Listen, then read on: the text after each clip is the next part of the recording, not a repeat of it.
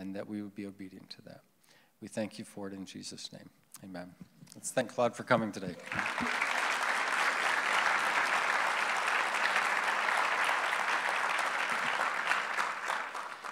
So the good news for you is when I do an interview, you get a shorter message. So it's win-win all the way around. We're talking about common challenges, the stuff that everybody goes through, but often we don't handle it in really good ways. So how do we manage that? And we've talked about things like, how do we handle blind spots, because we've all got them? How do we handle being overlooked by someone, because it happens to all of us? How do we deal with fear, because we've all known moments where our anxiety gets elevated and it seems to paralyze us. And today we're going to talk about the common challenge of a toxic environment. What happens when you're in a place that's not safe for you? And I'm really grateful for stories in Scripture like the one we're going to look at today, because it provides so much incredible information to us to help us know how to navigate those kinds of things. So we're in 1 Samuel 18, and beginning in verse 1, it said, after David had finished talking with Saul, Jonathan, who is Saul's son, Jonathan became one in spirit with David, and he loved him as himself. From that day, Saul kept David with him and did not let him return home to his family. Basically brought him into the employ of the palace, and he began to work there. And Jonathan made a covenant with David because he loved him as himself. Jonathan took off the robe he was wearing and gave it to David along with his tunic, and even his sword, his bow, and his belt. It's incredible symbolism here. Whatever mission Saul sent him on, David was so successful that Saul gave him high rank in the army. This pleased all the troops and Saul's officers as well. When the men were returning home after David had killed the Philistine, the women came out from all the towns of Israel to meet King Saul with singing and dancing, with joyful songs, with timbrels and lyres, and they danced and they sang, Saul has slain his thousands, and David his tens of thousands. And Saul was very what? Yeah. It's really astonishing how often anger masks other things. When a person is angry, it's really hard to know why they're angry. And we're grateful because Scripture gives us insight into what is driving the anger of Saul. This refrain displeased him greatly. They have credited David with tens of thousands, he thought, but me with only thousands. What more can he get but the kingdom? And from that time on, Saul kept a close eye on David. He's not just monitoring, he's looking at him constantly for any evidence of fault or failure that he can use against him. The next day, an evil spirit from God came forcefully on Saul. This is a complicated text. I'm going to come back to that in just a minute. He was prophesying in his house while David was playing the lyre, and as he usually did, and Saul had a spear in his hand, and he hurled it, saying to himself, I'll pin David to the wall. But David eluded him how many times? You know, if he didn't like the song, just ask for a different song, but that's really tough. Here's what's true. Eventually, we will find ourselves in an environment where people don't necessarily love us. We're not prepared for this. We're not trained for this. We're not told how to handle things like this. We come in contact with people who do not think we're wonderful, and they exercise options that are difficult for us to deal with. They criticize us, they tease us, they avoid us, they attack us, they abandon us, they curse us, they snub us, they stab us in the back, and they treat us like a doormat. And let's just check. How many have had any or all of the above happen to you at some point in your life? Yeah, and we're just not ready for that experience. We're unprepared for it. And that's why stories like this in Scripture are so incredibly helpful, because they give us insight not just to the common challenge, which is a little bit of a relief to find out we're not alone, but also as to maybe some uncommon responses that change the outcome for us. And so we're told something really perplexing. I'm sure you noticed that the Bible says that an evil spirit went from the Lord and came forcefully on Saul. And improperly interpreted, this becomes a real problem in Scripture. a lot of people have the opinion that God is just more or less playing a game, and he capriciously selects good things to happen and bad things to happen, and so he just sent a bad spirit to Saul, and then this whole thing starts to play out. That's actually a poor interpretation of the events. You see, Saul had made some very clear and conscious choices in his life that put him in diametric opposition to God. And what's happening here is that God is just simply giving him more of what he has already chosen. And the consequences are so incredibly devastating that it often appears like punishment. That's why our choices are so incredibly important. And so Saul is struggling with kind of dark and demonic thoughts. He goes into deep moods that nobody seems to be able to pull him out of. People in the palace are trying to figure out how they can help Saul. Somebody comes up with the idea maybe music will help. And we use music all the times for kind of mood-altering things. If you're in a romantic mood, there's certain music you will play. I was driving home from Holmes, New York yesterday. It's about a 5-hour trip, and I passed this young lady in a blue car who was dancing as furiously as is possible while still driving. I've never seen anything like it. It made me anxious. But why was she doing it? And I thought to myself, maybe she's trying to keep awake.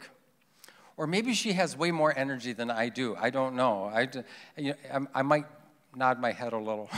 It's about as exciting as it gets for me. But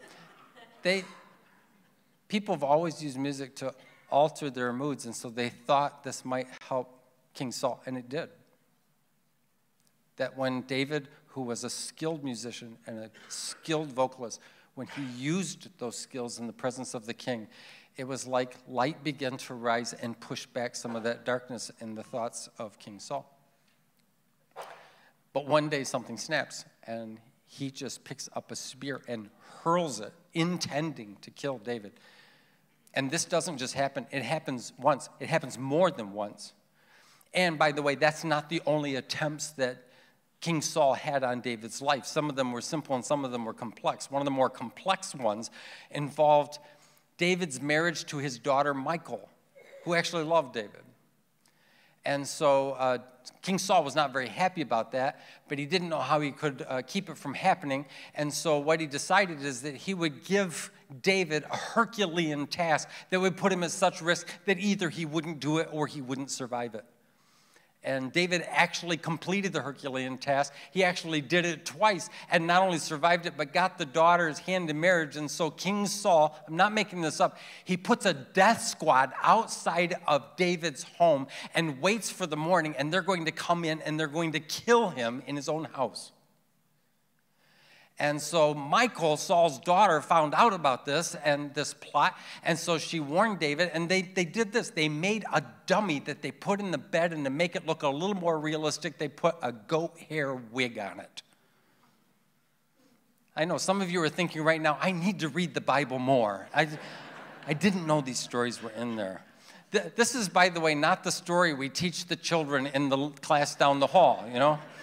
The death squad outside the door, and the only way to escape is a dummy in the bed with a goat hair wig. This is not something you want to teach children. And some of you are wondering why I'm saying it to you. So they come into the house, and Michal comes out and says to them, David can't come out to see you right now. He's not feeling well. And evidently there was some ancient code of ethic that said that you're not allowed to kill a person who's sick. And so they go back to King Saul and said, well, he said, did you kill him? They said, well, we couldn't. He wasn't feeling well. and King Saul goes into this unbelievable rage. And he just says, you drag his bed here and I'll kill him myself. And they go to drag the bed. And when they get there, that's when they discover that it's a dummy with a goat hair wig. And that did not lower Saul's temper one bit. So the question is, what had David done to deserve all of this? And here's what you should know. It is possible to be disliked because you do something good. This is hard for us to come to grips with. What did David do? He killed a giant and brought an entire nation out from underneath oppression. He brought relief to a troubled king. He didn't call attention to himself. He wasn't trying to make a name for himself. And for doing all of this good, he was almost killed. It kind of reminds you of someone else, doesn't it? who did nothing but good, but actually was put to death. We expect to get attacked and accused when we mess things up. But when we're attacked for doing good, it does something to us that is difficult for us to process.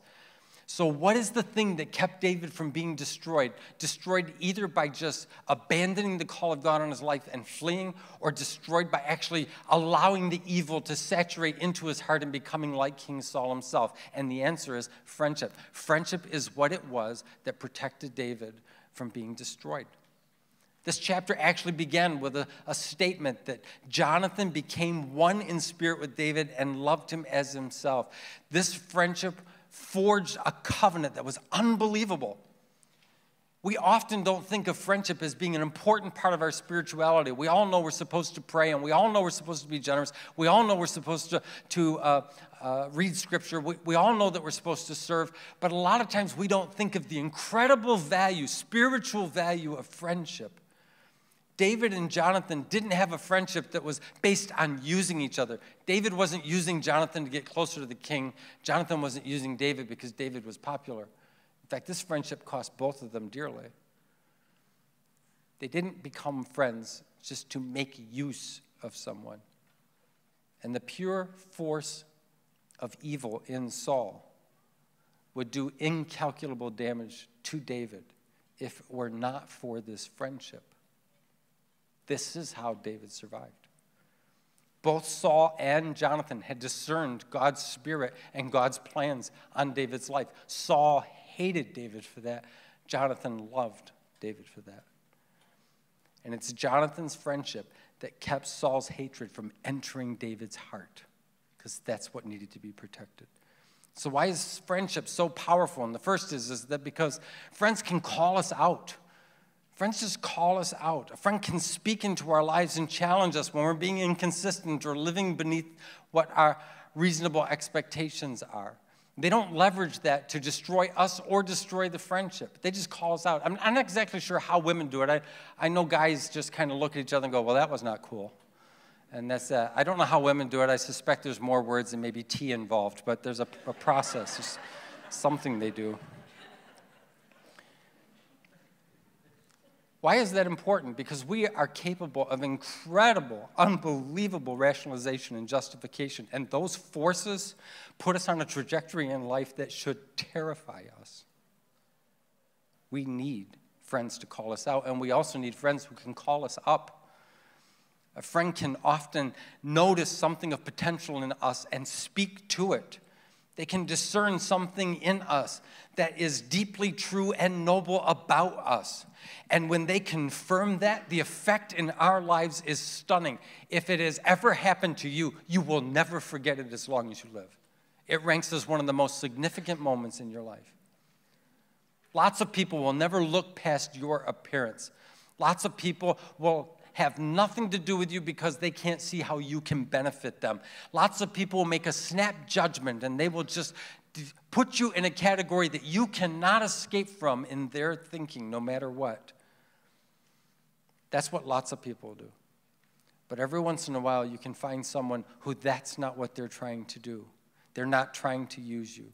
They're not trying to develop just an instant connection. They're in it for the long haul. When you find a person who can discern your weakness and doesn't use it against you, or discern your strengths and doesn't attack you for it, when you find someone who can see something that's true in you and confirm it,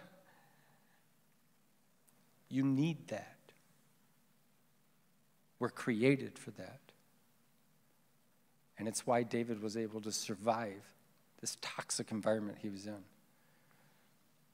Without it, David would just have abandoned God's call or turned evil himself. But because of friendship, David had a third option. He didn't have to choose between those two things.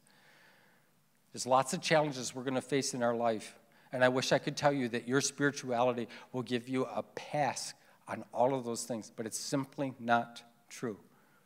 What is true is that God will send resources in our life that will prepare us to be able to not only endure it, but to get through it and to be victorious over it. And among those resources is friendship.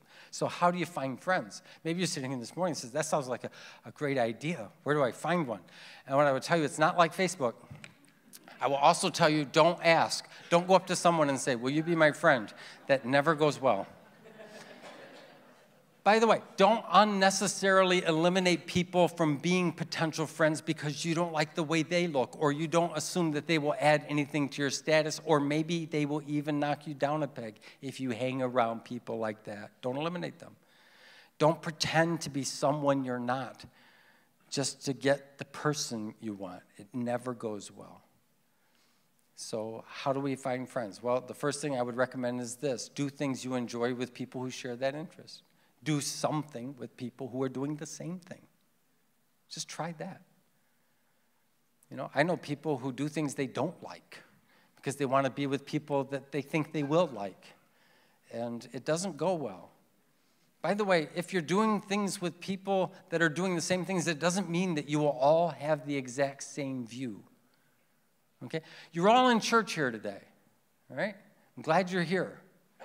And you could have just looked at the snow this morning and decided, if God can't make it stop snowing, I'm not going. It's just how it is.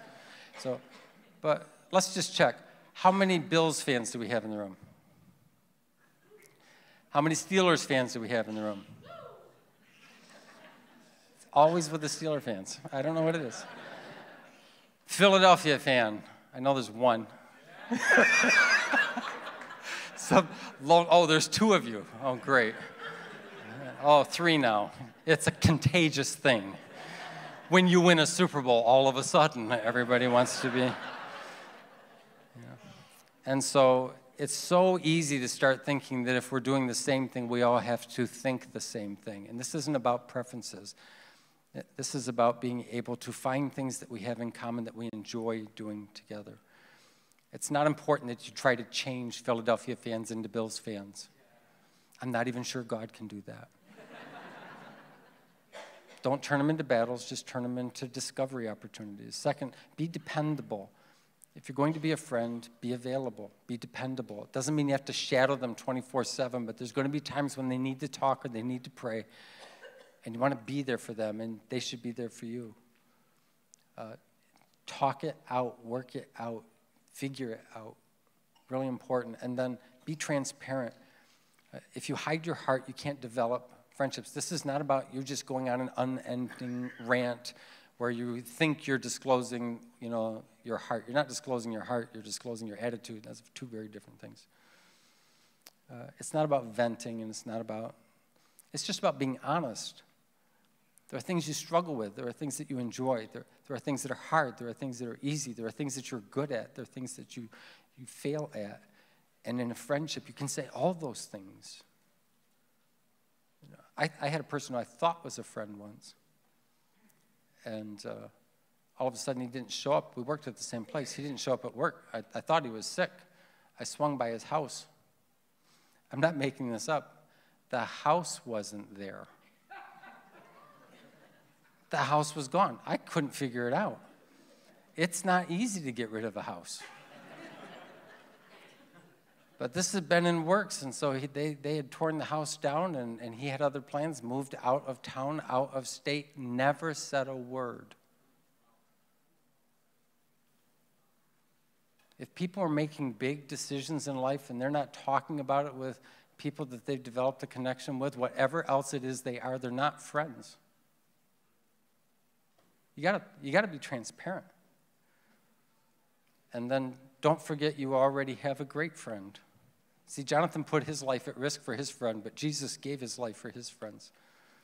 When you experience the friendship of Christ, it actually helps you risk other friendships because Jesus always wants what's best for you, and you can tell him absolutely anything, and he never rejects you. He will speak truth to you, and he will confirm the most incredibly powerful and amazing things that are true about you.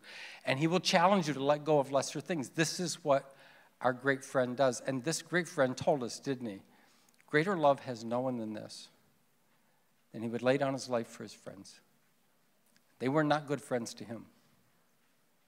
They couldn't stay awake when he needed them the most. And they ran away when it looked like things were getting scary. But Jesus is always a good friend, even when we're not. Let's bow our heads this morning.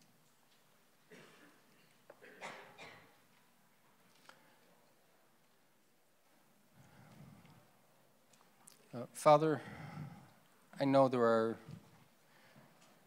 people in the room who this is absent in their life, and it hurts them to even talk about it, to hear of it, because their heart craves it. They don't have it. And I ask that you would open their eyes. There may well be some people near them that they've not thought seriously about. They could be a good friend. Someone who will be consistently available, someone who wants what's best for them. Someone that they can share things with and it doesn't get shared someplace else. I also ask that you would give us patience with this kind of thing, because these kinds of friendships don't develop in an instant. We can be instantly attracted, but to develop this kind of friendship takes incredible trust, and that takes time. And I ask that you would give us the gift of being able to give others time. And I ask that you would bring friends into our lives so that when evil times come, we have an option that we hadn't thought of before. In Jesus' name, amen. Let's stand together.